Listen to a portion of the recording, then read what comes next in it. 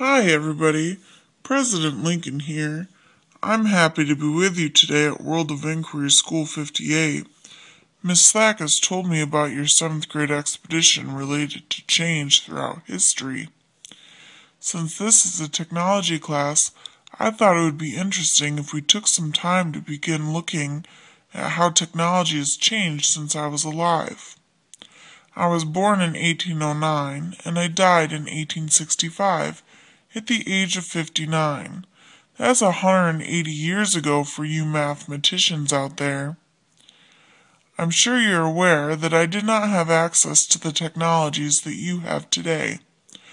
My hope today is that you can teach me about the technologies you use every day and how those technologies make your life better.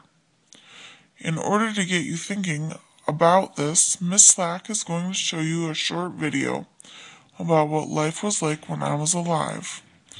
Remember, we didn't have videos or nice cameras like you have, so things might be a little fuzzy. You'll need to pay very close attention in order to identify some of the simple technologies from my lifetime. While you watch the video, please complete the T-chart that Miss Slack has given you. You can either write it out on paper at your seat or type it in the Google Doc in today's assignment in Google Classroom.